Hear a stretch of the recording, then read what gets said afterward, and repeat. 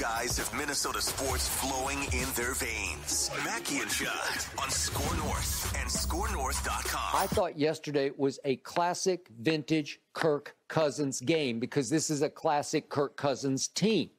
He will do this, and they will lose. What was the final score? 34-23. Right. Okay, so he did what you said he did. He threw for 425 yards. He had 10 incompletions. 425 yards. That's insane. And Justin Jefferson catches 11 out of his 15 targets for 223. He should have had more because he didn't step out of bounds. Okay, wait. Was that Skip and Shannon clip? Was that just before Skip personally attacked Shannon for not being as good as Tom Brady, and then Shannon got offended, or did they make up and that was after? I believe it was before. I saw the clip. Had to have been, right? Yeah, had to have been. That clip by is their body language. Unbelievable. What When was Shannon that? It was takes so off his weird. glasses and Skip's like, "Put your glasses back on." It was really uncomfortable. Like even for sometimes Skip, when it was Judd takes off uncomfortable. his glasses, I've thought about saying, "Put your glasses back on, Zolgad." Oh God! What was so? What was it his got point? bad. His point was Tom Brady is still. You don't stop disrespecting Tom Brady. He's better at 45 than you were at 35. And Shannon's like, I was a Hall of Famer guy. Why are you ripping me And to Skip make your said, point about I Tom don't Brady? care. He's Or, better "Well, than so you." what?" Oh my God! Yeah. Ooh. I love how they've gotten rid of the random third host. I think Jenny Taft used to be there. They've had a couple different ones. And they've just finally now they've said, we don't even need that. Let's just put these two guys in an oddly dimly lit room and they can just serve the ball back and forth for 2 hours just arguing about things. Okay. Yeah, but I think this might. I'm curious because that didn't appear to be fun. Like that didn't appear to be. No, two that was guys. real. That was real. Dude, Shannon was like, he was like lurching over the table, ready If he to had hit punch Skip. Would there have been a petition for like you can't fire Shannon Sharp? Like if he had gone across and just like throttled him and grabbed him by the neck and threw him down, and of course he'd be subject to termination immediately. Would there be an outcry from the public of, oh no, Skip got what he deserved? I think it could be one of the best things to happen to that show. I think that show does well enough to where Skip makes like $6 or $7 million, and Shannon probably makes around the same. And it's been on TV for like 5 years. I just got done listening to the Ringer has a podcast about like famous late 90s WWE moments.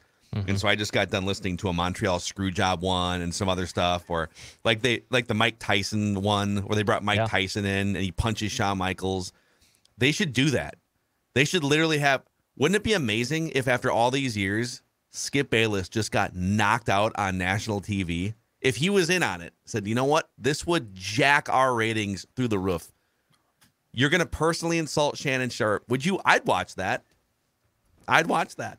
If he's going to punch Skip out on TV. If he wasn't in on it, I would not only watch it, I'd love it. That'd be great. Nobody deserves to be knocked out like Skip does.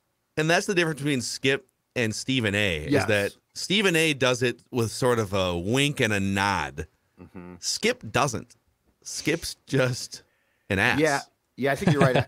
I think if you had a contest for like who's smarter, like who's more savvy, Stephen A. Super smart. Oh yeah, I think Skip's probably smarter than people think too. For you to be making that much money doing right, but he's such talking a jerk. head media. If somebody got up and hit Stephen A., I'd be like, oh, dude, come on, don't do that.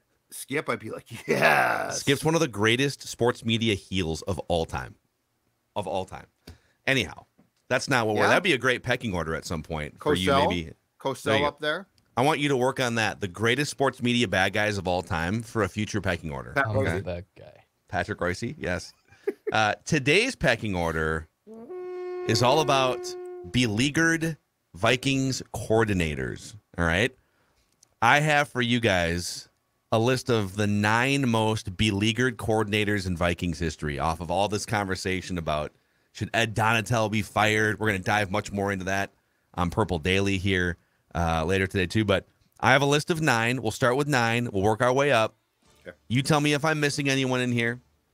Okay. But I'm basically going off of Vikings coordinators who people were pissed at. Fans were pissed at. Maybe their job was on the line or they got fired, but where people were just ready to get this guy's ass out of here. Or if I could use a better clip. Let's start with number 9. Okay.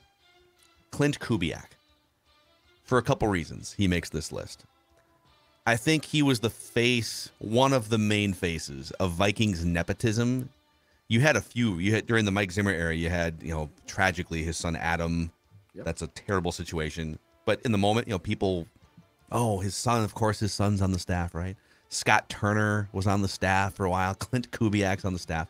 So I think Clint being one of the faces of Vikings nepotism, and then, he's just going to kind of run his father's offense. But his dad is the advisor just up in the press box.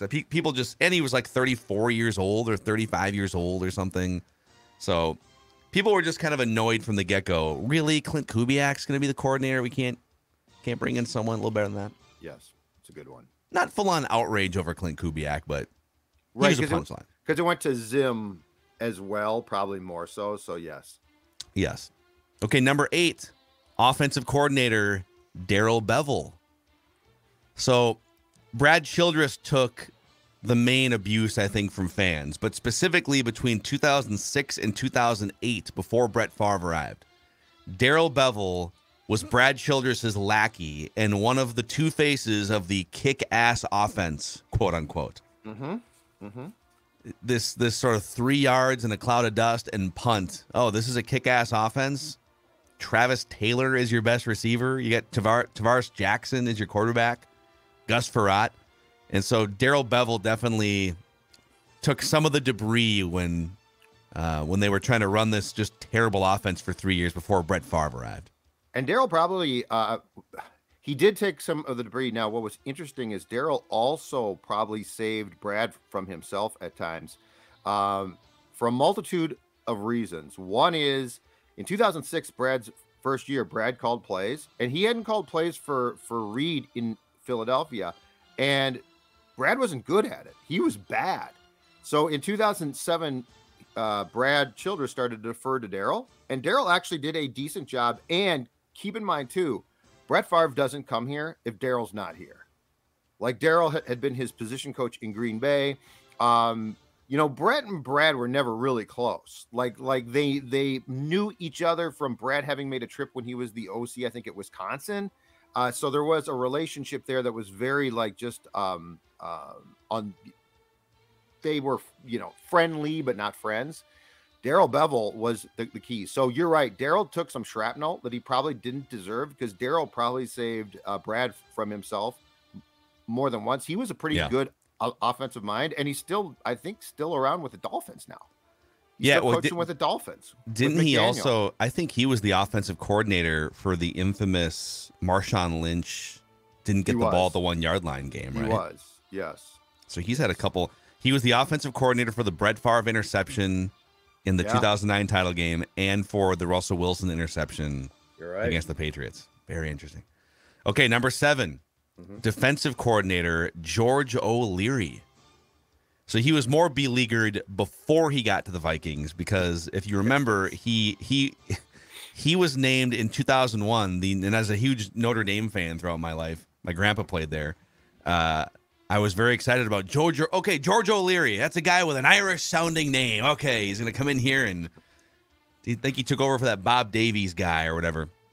But he lied on his resume to get the Notre Dame job, and then got fired like 5 minutes later. Never coached a game for Notre Dame.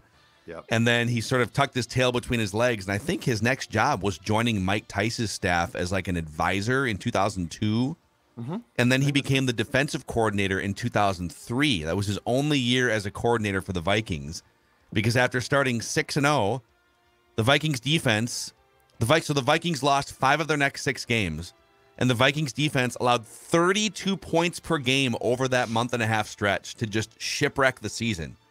And so they were on life support going into the final week, had to win a game against the absolutely terrible Cardinals on the road just to get into a wild card spot. And the season culminated with a defensive meltdown in the end zone where Nate Poole catches that pass, the infamous Paul Allen clip, right? The Cardinals have knocked the Vikings out of the playoffs with that prevent defense. That was a George O'Leary defense. Total meltdown second half of the season and against the Cardinals to derail a 6-0 start. Very fair. And you were covering the Packers that season? Yeah. Right? Okay. Yeah. In fact, I was covering the Packers were killing the Broncos in what appeared to be a meaningless game because the Vikings were going to get the playoff position in the division, and then that happened. Yeah, and their celebration, they showed it on the Lambeau big Field screen. went nuts. All the fans all turned around towards the suites to watch that play. Yeah. Because like the Packers were up 31-3 at that point. So that game was done. And then that play is completed. And the stadium, with like a run play going on in the actual game in front of the fans, the stadium goes absolutely nuts. I believe, wasn't that the year the Packers gave up the 4th and 26 to Freddie Mitchell against the Eagles? Yeah, which is funny. And the defensive coordinator there will maybe be on this list later on. Exactly right. And let me say this, too. Ed Donatel. It is more impressive when you pick a DC, in my opinion, because OCs are always, right? Like play He's a bad play caller. Yeah, I mean, we don't even really think of defense as play calling. Like we don't dissect it ordinarily. Offensive coordinators, we dissect. Why are you throwing a screen pass there? Yeah. So for a DC to get on this list, you've got to be a special type of putrid at times. Number 6, another defensive coordinator, Foge Fazio. Oh, Foge. So Foge was the defensive coordinator after Tony Dungy left to take the Tampa job in like 96, and then Tony turned the Buccaneers around. Didn't quite get them to the final stage, but he turned the Buccaneers around, and then eventually John Gruden took over, and they won a Super Bowl. But Foge Fazio took over for Tony Dungy, who had excellent defenses with the Vikings. So these late 90s Vikings defenses, and their defense was okay in like 96, 97, but the further they got away from Tony Dungy, the worse those defenses got. 98, the defense was the rickety thing on that team. Historical defense that was just kind of hanging on, trying to do what they can. And then 99 was just a defensive disaster for the Vikings. So Foge Fazio as the leader of the weak link on those great offensive teams. And if you remember, the last game Foge Fazio coordinated was the Vikings in the playoffs. I think it was the divisional round against the St. Louis Rams. Oh, yeah, you had no shot. In 1999, the greatest show on turf, ran the Vikings out of the building. And so Foge Fazio makes this list. A great football name, though. Just a great football name. Foge Fazio. Old, crusty. That is the name that we discussed last week. Billy Rigney of the Twins, right? Foge Fazio is the football Billy Rigney. That's just a crusty guy who you can imagine with a cigar in his mouth. Yes. Swearing up and down that his players can't accomplish what he wants. So Foge Fazio, I don't know. I don't feel super confident in the actual 1 through 9 rankings here. You might have to correct me on some of these. So we'll get to the top 5 here in a moment. But this pecking order presented in part by our friends at Underdog Fantasy. Show us your slips, America. All right, let's take a look at George's slip from over the weekend here. Look at this little 5-item parlay for our guy George. He wrote some overs in Vikings and Lions, including overs on Justin Jefferson, Dalvin Cook, Kirk Cousins, TJ Hawkinson, even Kirk Cousins, higher fantasy points for Jared Goff. It happened. So a good over there for our guy George, and he gets a nice little payday on Underdog Fantasy. The best and easiest way to play fantasy sports, you can join with promo code SKOR, SKOR. They'll match your first deposit up to $100. Go join Underdog Fantasy and download the Underdog Fantasy app.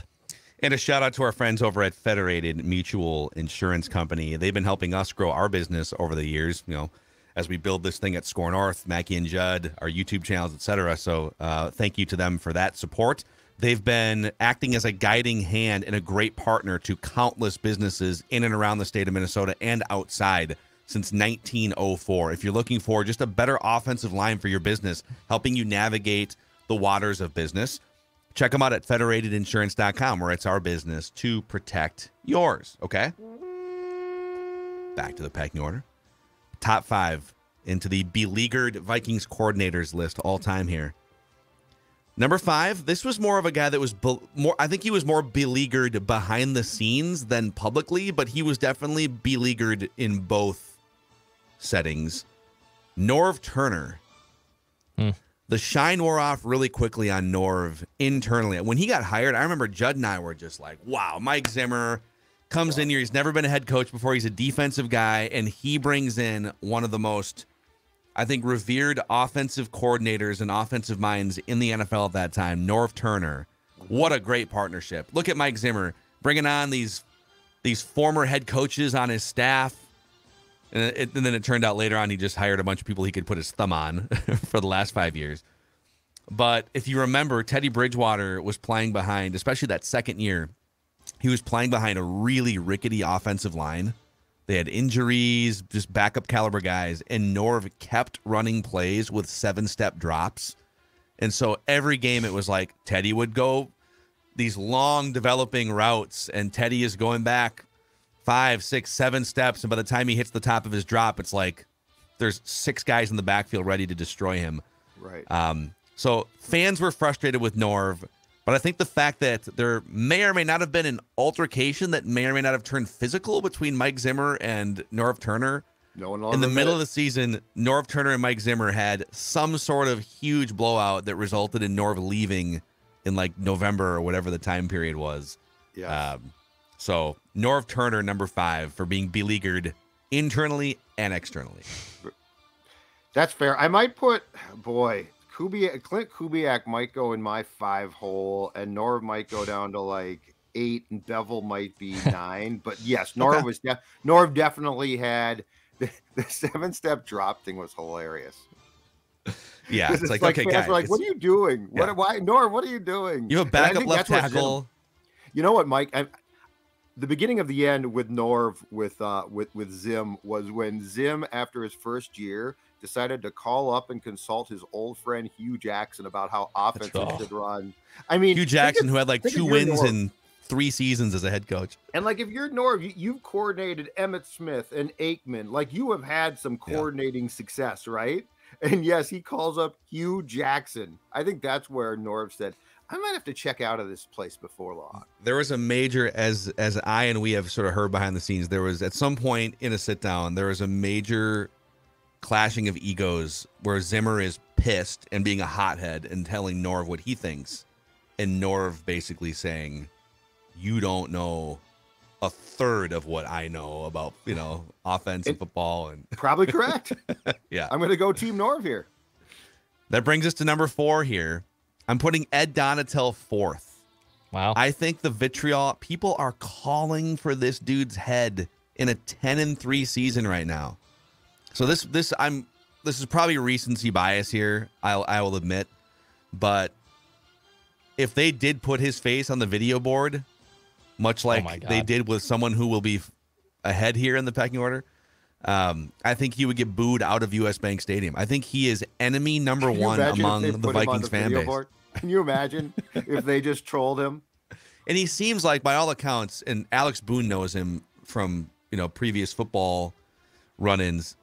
He says Ed Donatel is one of the nicest, most genuine humans. Just a guy that will just come over to your house and But he's having a bad season. And KOC, we'll talk more about this on Purple Daily today, but KOC basically said, I'm not thinking about making a move yet. Yeah. Yeah, KOC dropped So the pressure's on. Yeah, I thought you might have him top 3. So I think 4 right now. Yes, there's probably some recency bias there. But given the fact, again, he's a defensive guy and we can't stand him, I just think that's impressive. Yeah, and sometimes we don't even know. I mean, most fans don't know why. They don't know why a defense isn't working, and most media doesn't know why a defense isn't working. But you just know that it's not working, and you want the guy that oversees it to be held accountable, right? Yes, I also think on defense, if the eye test says that they are applying pressure and that the players just all suck, then it's like, yeah, it's unfortunate. But I think what we're seeing with Ed and what's being coordinated here is what we talked about, which is the passive play, right? Yeah. It's like at some point in time, you say to yourself, does the middle of the field always have to be wide open? Right. I think that's a fair question. A defense with even Zadarius Smith at 80% and Daniil Hunter just can't get any pressure on Jared Goff or Mike White. It's just kind of weird. Okay. Now we enter the top 3. Number 3 on the beleaguered Vikings coordinators list is an offensive coordinator who was here for a very brief period, John DeFilippo. Okay. John DeFilippo was hired by his proximity to success. The Philadelphia Eagles, with a backup quarterback, came into Minnesota and beat the Patriots in a shootout Super Bowl. And they blew the doors off with, again, a backup quarterback, the Vikings, in the NFC Championship game. So the Vikings had a front row seat NFC Championship game and then a home backyard Super Bowl at the innovative Eagles offense. And I believe the pecking order at that point for the Eagles offensive leadership went Doug Peterson, head coach, Frank Reich, offensive coordinator, and John DeFilippo, quarterbacks coach. So they figured, all right, we're not going to get Peterson because, you know, he just won a Super Bowl. Right. Frank Reich's going to get a head job somewhere. Okay, who else can we poach? How about the guy that was in the quarterback room with Nick Foles? Let's get that guy. Bring him over here. You know what it is? It's the offensive equivalent of Ed Donatel. Well, kind of, but he knows the guy. But Donatel was a coordinator at least. Right, but for Fangio, so it's the same thing. Ed, here's what we're going to do defensively. Okay, coach, thanks a lot. It would be like because Ed's been a secondary and a linebackers coach before. It'd be like if Ed was a linebackers coach at the time of elevating him to coordinator or something. And that's what you do. You elevate position coaches to coordinators. And I think DeFilippo had been a coordinator twice before, for sure with the Browns, maybe even somewhere else, or maybe in college or something. But the idea was, all right, going to bring DeFilippo in, going to bring Kirk in, and DeFilippo is going to elevate Kirk to new heights. And it worked pretty well the first month. Kirk was kind of 350 yards here. There was the Packers game, 400 yards. And then the Vikings became one of the most pass-happy teams in the league, and Mike Zimmer was not comfortable with that. And so week after week, Zimmer would get up at the podium and publicly fillet DeFilippo for not running the ball enough. It was like a public falling out within 2 months of DeFilippo's time here. And Kirk was in shotgun constantly, which he didn't like. Yeah. And so, I think John thought that he was going to coordinate for like a star QB. And what we didn't know at the time was Kirk can be very, very good, but he needs basically a guy who's like, okay, what do you want to do? Right. And so I think that's where, and I've heard stories now that it was more Spielman that pursued DeFilippo, and then Zim got stuck with it. So like Zim felt doubly stuck. Yeah. So he's like, this guy's my coordinator and this guy's my quarterback. I didn't pick these guys. Yes. And it blew up, like week 10 or something. They pulled the trigger and they just fired John DeFilippo. When did Kirk throw backwards against the Seahawks in Seattle? Was that 18? Might have been 19. I think that was the next year. 18 or 19, yeah, because I think they played back-to-back. That was just the early Kirk days. I remember the chaos. Yeah. The fact Latavius Murray turned that into a neutral play was nothing short of a miracle. And it should have been a play of the year. I'm open. Thielen's like, I'm open on the sideline. All right, number 2, and this is where you might disagree. I've got Bob Schnelker, number 2. So for the younger audience here, I'm going to take you back to, and we can't play this because it's a 5-minute, it's an infamous Jerry Burns press conference after a Vikings victory. And I'll lay this out here, but November 5th, 1989, the Vikings win 23-21 at home, overtime. They beat the Rams to go 6-3. Okay.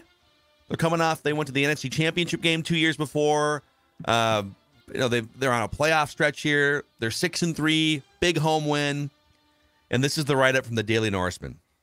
The score might look like a fairly conventional football score, but the Vikings got to their 23 points in a quite unconventional manner. The points came as a result of 7 field goals from barefoot kicker Rich Karlis. 5 of the 7 field goals came from inside 30 yards. So they just stalled out like at the 5-yard line 5 different times. That was enough to send the game to overtime, and the Vikings won courtesy of a blocked punt from Mike Merriweather that went out of the back of the end zone for a safety. It was the first overtime safety win in NFL history. Interesting.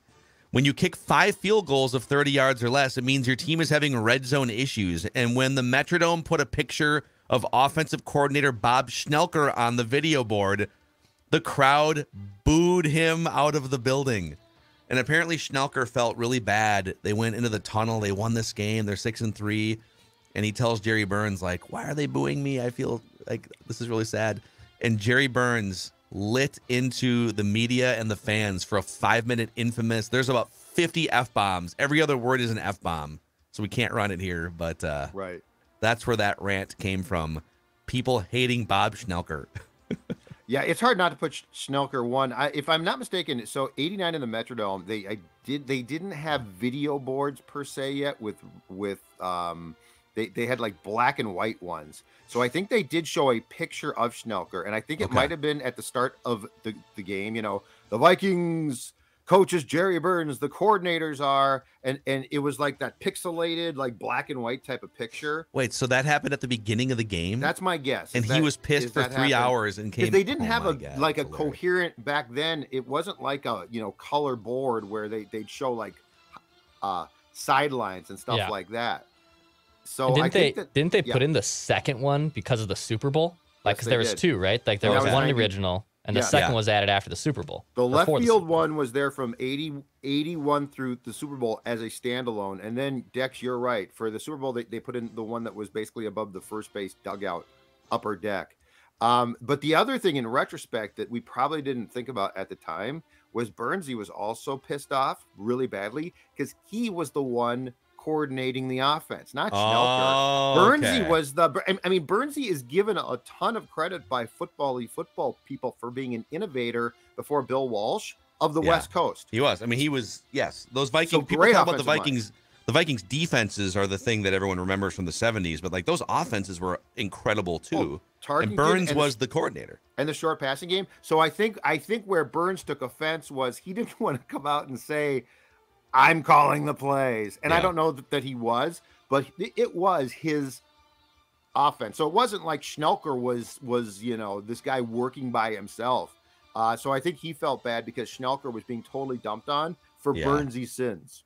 So if you get a chance, just Google or go to YouTube Jerry Burns tirade or press conference, and you'll get it. Or Jerry Burns Schnelker.